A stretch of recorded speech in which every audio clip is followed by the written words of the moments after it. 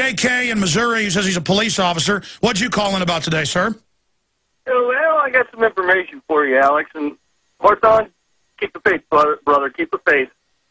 It'll get better if God's willing.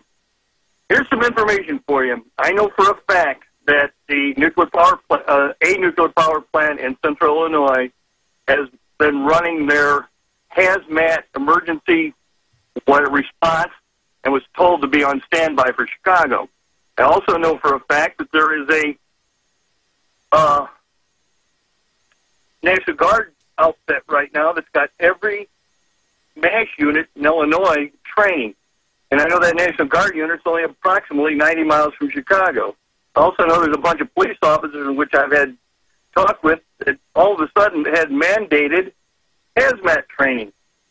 And they're all from Illinois. And you don't think something's going to happen? I might want to think again.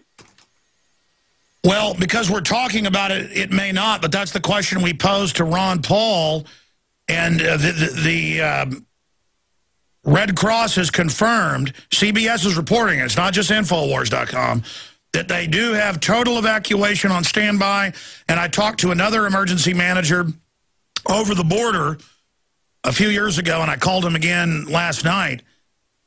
They have confirmed that they've been told, and I'm not saying this is going to happen, to be ready for 1 million to be buried right across the border in their county alone in Indiana. And, of course, that original interview is 2 years old, but they've been told to prepare for it again. So I think they just do this every time to test a takeover, but they could bootleg a false flag. What do you think? Well, I'm almost sure something's going to happen. I'm almost positive something's going to happen. Yeah, you don't sell 400 million rounds of 40 caliber hollow points, 250 million rounds of 223s, and not expect something to happen. And it just doesn't happen that way. And I know for a fact most of the officers that I work with, you send in Russian troops or blue helmets, God help them. God help them.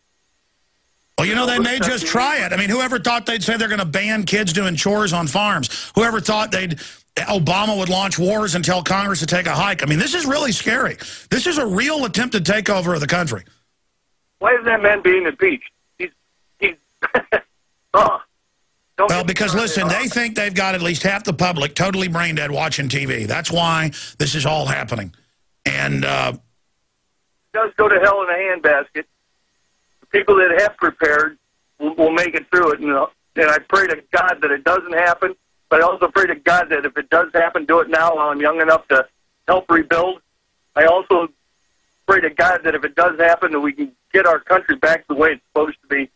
Amen to that. What are briefly, what are the other officers around you saying? Are they starting to realize all is not well?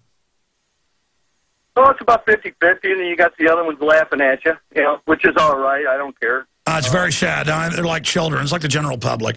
And that's the sad thing. Most of these people are not evil.